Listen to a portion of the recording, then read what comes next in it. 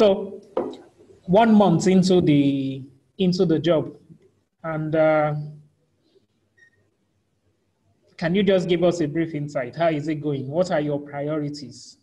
So far, how has been the ride, and what are your priorities? Can you please share that with us?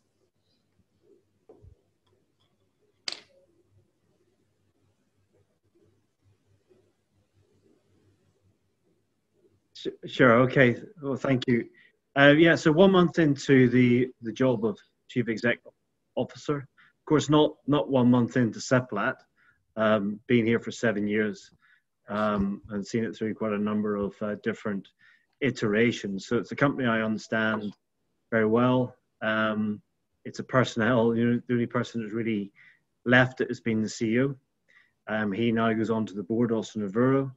And so it's a company that I understand, very well. The strategy is very, very clearly set out, and I was very much part of that strategy, which is really a sort of build, transition, transform strategy. And let me say what I mean by that. Build on what we've done for the last 10 years.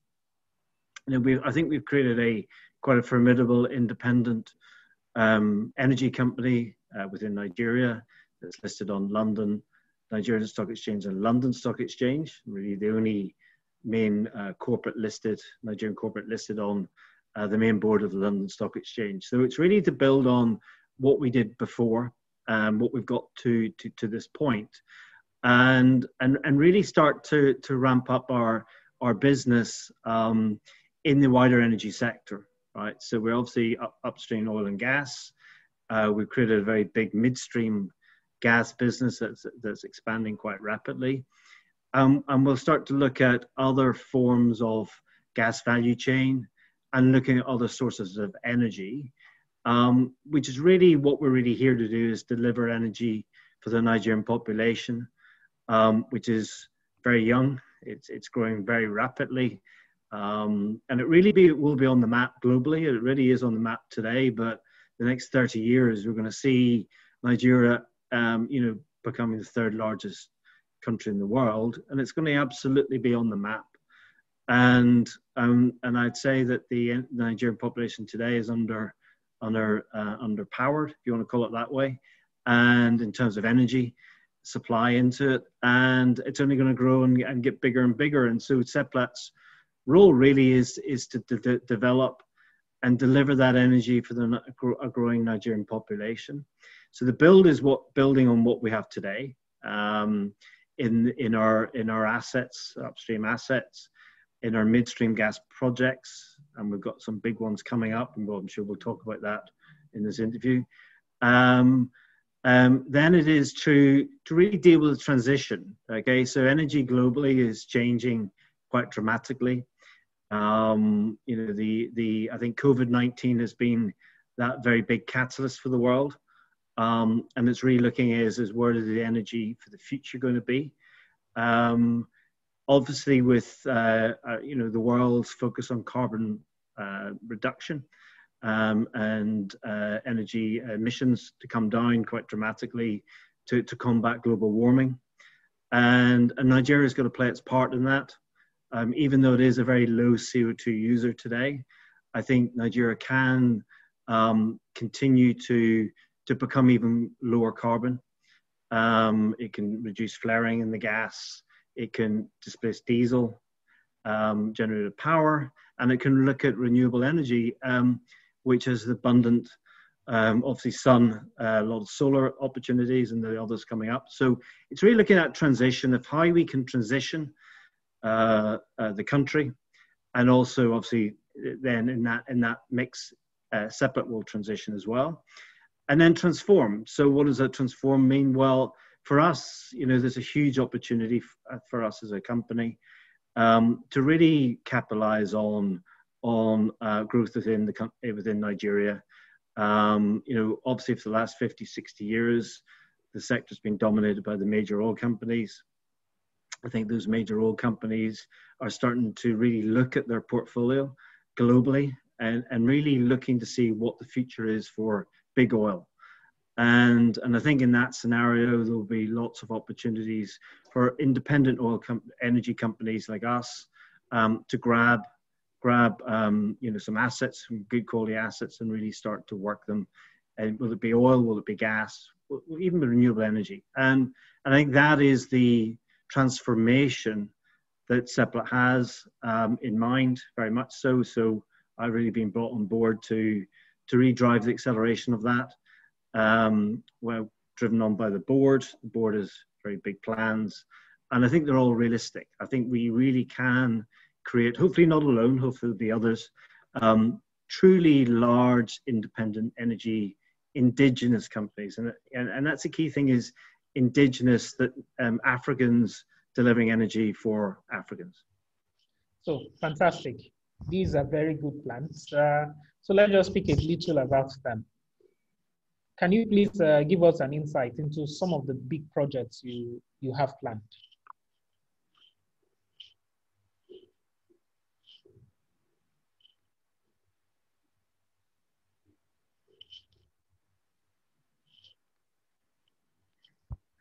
Yes. So obviously we obviously operate a number of assets, and we're going to grow them. We're going to drill oil wells, etc., and continue to deliver that growth.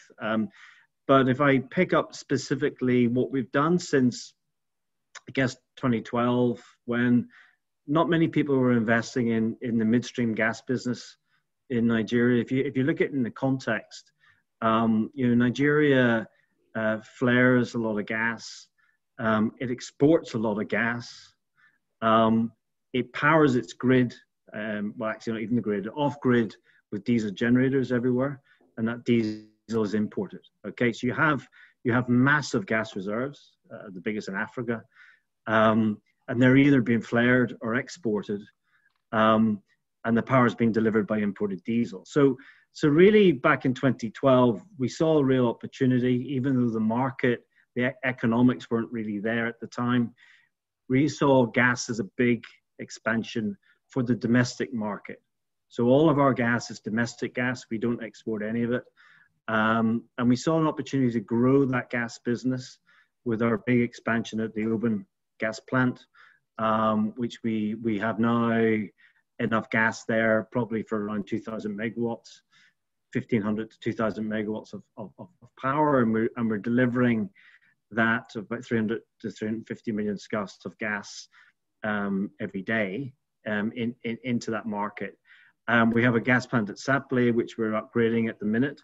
But one of our big projects really is the ANO gas development, which is in the east of the country. And that is delivering eastern gas through an acquisition we made some years ago from Chevron.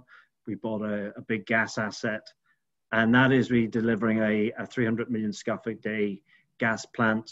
The federal government has built, or about to complete, a very big pipeline taking the gas from the east into Oban, and that's where we're located with our Oban gas plant. So that development has always been part of the gas master plan set some 20 years ago within Nigeria, which is really to connect all the gas within Nigeria, with the sole purpose, really, the real drive was to capture that for the domestic market.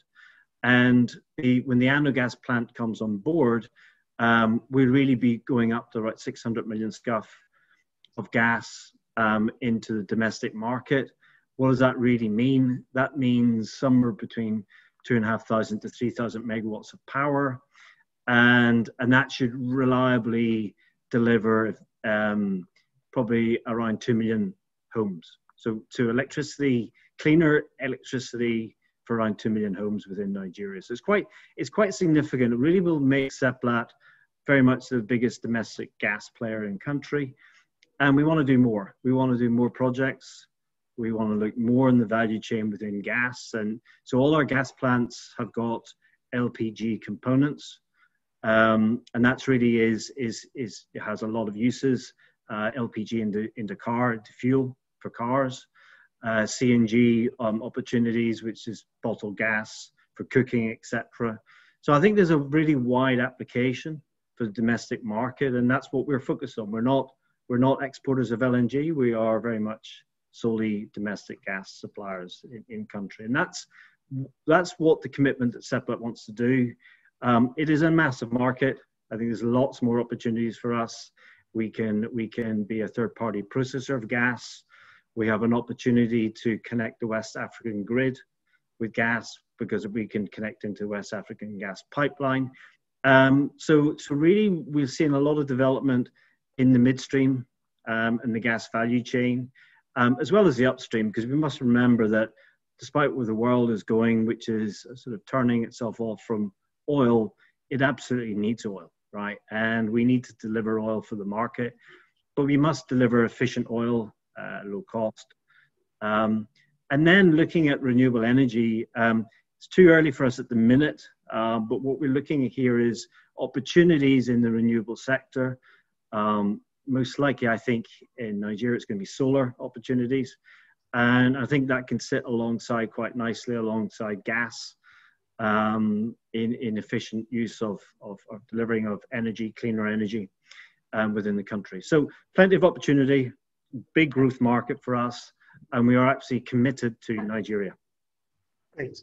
So do you have any, speaking on your plans for the renewable energy space, do you have any plans to partner with some local operators, or essentially what is your strategy in that aspect? Because all over the world, oil and gas companies are also looking to invest in the renewable energy space.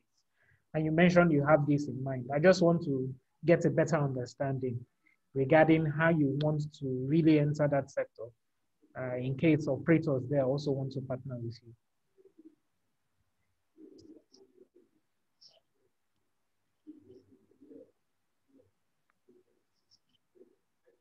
Yeah, I mean, yes, absolutely. I mean, look, we've been talking to quite a number of players. This is not a strategy we set today. We set it some years ago. And really, the board wanted to fully understand the opportunity set. We had some discussions with quite a number of providers of solar power, and we're looking at many applications there. We've looked at other renewable energy sources, but I think solar is probably the sort of widest spread application, I think, within Nigeria.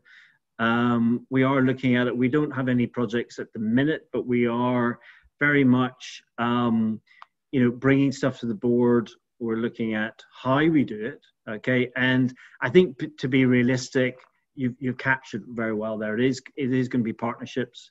I think that is a sensible way to do it for us long term. So we'll be partnered with major oil companies that are looking at it in country, and there are quite a number of them that are.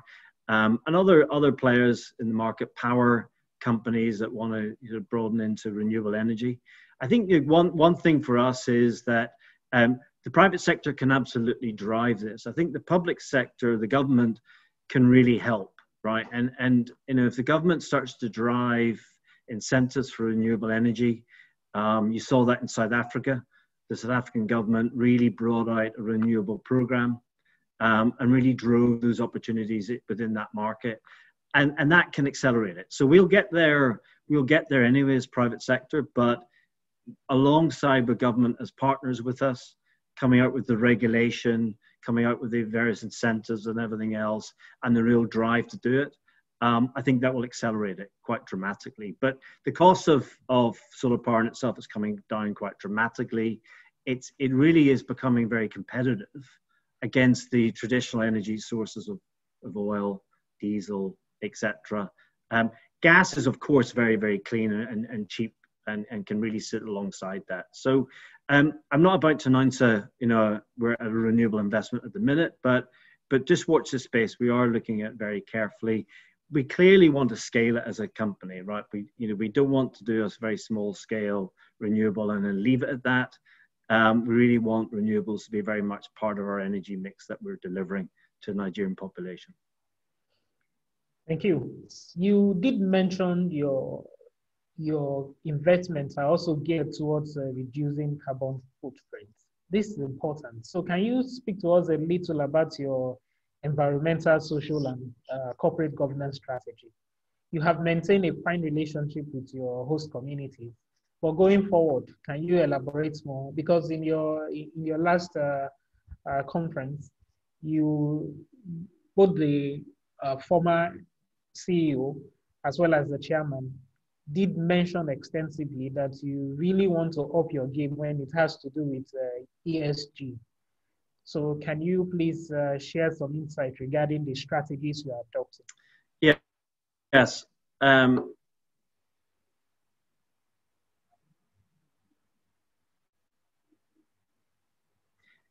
Yes, okay. Sorry, just let me unclick that.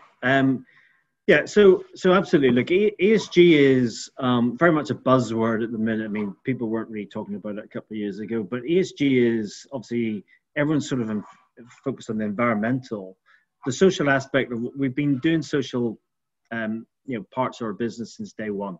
You know, our community engagement model, our GMOUs, our global memorandum of understanding. You know, what we call our license, a freedom to act, our license to operate in the communities. That's been going for 10 years. It's been highly successful. So the social aspect of what we try to do is very much clearly defined in everything else. The governance, again, you know, we've been listed on stock markets now since 2014. Even before that, we had strong governance. So the governance aspects of what we're trying to do, but a lot of people are focused on the environmental. That's one part of it. And what we're doing at the minute is it's setting out a clear plan, right? So what the market or the investors or the world or the stakeholders really want to see is what's your plan for dealing with all the various parts of ESG. So we're working at the minute. We'll probably come out with some level of a roadmap in our Q3 results, which will be towards the end of October, which are really setting out the plans for the coming years of what we want to do, what targets we want to hold up to, and everything else, and delivering a cleaner, more sustainable future for the business. If you want to talk on the environmental side of things, you know, we've largely covered a little bit on this call, right? Which is, you know, looking at our displacement of diesel. You know, again from day one, where a lot of companies are looking at carbon reduction as a longer term plan, you know, carbon zero by 2050 or whatever. What we're looking at is more near term, right? So what we're looking at is actively bringing on more gas into that market, which is then displacing off-grid diesel. Now, off-grid diesel is probably, we estimate, double the CO2 impact. So there's more, it's probably another 100% more of CO2 for each you know, kind of megawatt of diesel generated power. So every megawatt we bring on gas-fired power is displacing half of that CO2. So already you're getting CO2 reductions. We're looking to flare out, so stopping flaring, and again that CO2 reduction. So really what we're then going to be doing is setting a plan of how we're going to get measured about the environmental reductions, how we're going to get measured in our social programs. And again, they're very well documented, but it's about coming together and really explaining that. So Q3, watch this space, Q3 will come out with something, but it'll be a long-term plan over the coming years of how we address this. And it's essential that we are a very much a sort of an energy company that satisfies all our stakeholders. It's not just about investors, it's about government, it's about communities, it's about everyone, as we try to deliver what's the most sustainable long-term energy for the country. That's great. So let's talk a little about the oil sector. Due to the effects of the coronavirus pandemic, companies like yours have been adversely affected, in fact, that is all over the world. And Nigeria as a country is also facing similar challenges. There is the recent OPEC cuts Nigeria is battling with, but there is some proposal being made by some indigenous oil and gas companies that OPEC cuts should be done in such a way that the indigenous company are given a little bit of leeway to produce more, or is done in such a way that it doesn't hamper them so much. I don't know, what's your thoughts on that argument? some are saying that perhaps the indigenous players should be given a little bit of preference regarding the supply cuts. I don't know. Can you weigh in on that argument?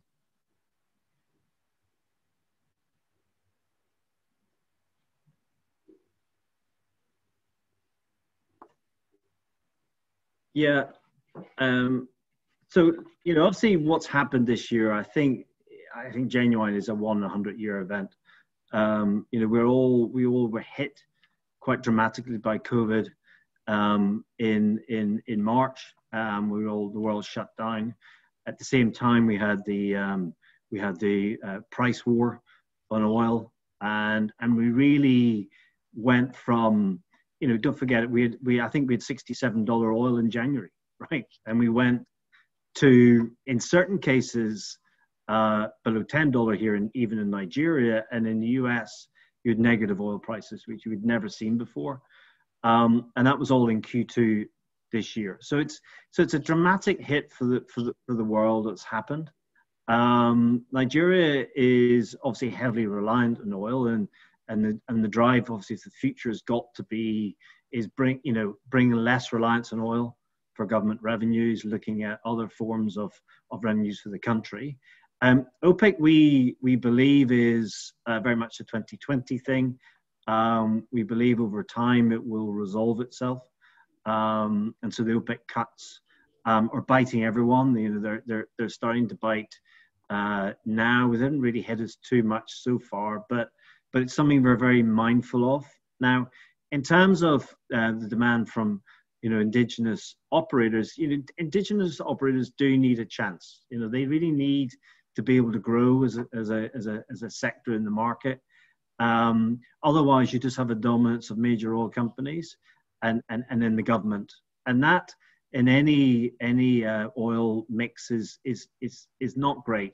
Really need to allow the indigenous to develop. So if it goes long term, then absolutely, I think the indigenous companies do need some respite from government. Let's see how it goes in this quarter and even to Q4 around it, and hopefully OPEC quotas will then restabilize as a company. But of course we would absolutely welcome from government any way that they can help us as a sector. We don't sit with massive resources. We do rely heavily on external funding, equity investment as well, and we need to have a chance. So absolutely, anything the government comes out with, we'd be very much supportive of. But I think the indigenous sector can really grow within the country. That's great. So we are coming close to the end of the interview, and can you just speak generally the next 5 years, your goals, basically, in just 1 or 2 sentences? What do we expect 5 years from today?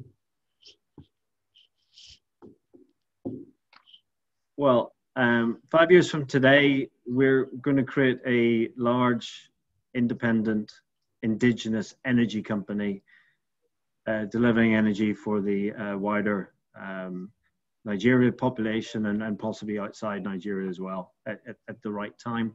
As Seplat itself, we are as a company, we believe in delivering for all stakeholders. For investors, we pay dividends every year, and we continue to. We've even done that through the COVID scenario. We still paid our dividends. So, in return from everyone, a clear growth plan in the energy sector and all forms of energy, from upstream oil and gas to midstream gas, wider gas mix to renewable energy as well. So, I think we will absolutely see the opportunity to do this. We can grow as a very big company, and again, we want more. Right? We want more indigenous operators, not just Seplat. We need to see the emergence of some big players for the market. To bring, and the key thing I want to say at the end, to bring foreign direct investment into Nigeria. Nigeria is a great investment horizon. It's up to us to make it more and more attractive for outside investment, so that we can then deliver the growth in country. And deliver that energy for the growing population of the future. Thank you very much, sir. We appreciate your time and thank you for taking out the time to talk to us. We hope in future when some of It's a these pleasure. projects start to crystallize, we can also have opportunity to speak to you more about them. Thank you so much. That would be a great delight. Thank you very much. Thanks for your time. Thank you. Thank you, sir.